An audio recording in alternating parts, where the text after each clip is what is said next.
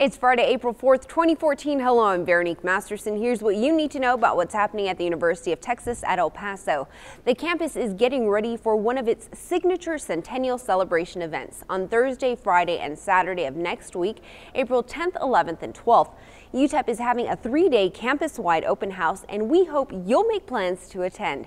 You'll discover UTEP'S groundbreaking work in 3D printing, hear a music performance from Mariachi Los Mineros, get an inside look at UTEP'S breathtaking campus transformation, tour the Border Biomedical Research Center where faculty and students develop vaccines and cures to diseases, and so much more.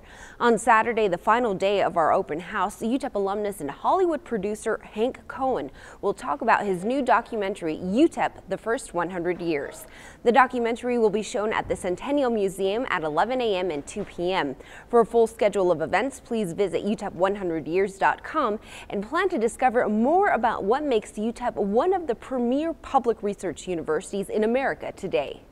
Congratulations to a group of graphic design students whose work is now on display inside Sun Metro's fixed route buses and at the Downtown Transfer Center. Each of the 7 pieces commemorates both Sun Metro and UTEP's Centennial celebration.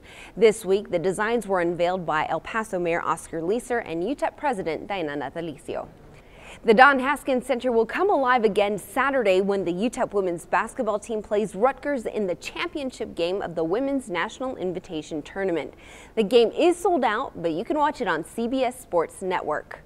For more information about these and other stories, check out UTEPnews.com. I'm Veronique Masterson. We'll see you next Friday. Go Miners!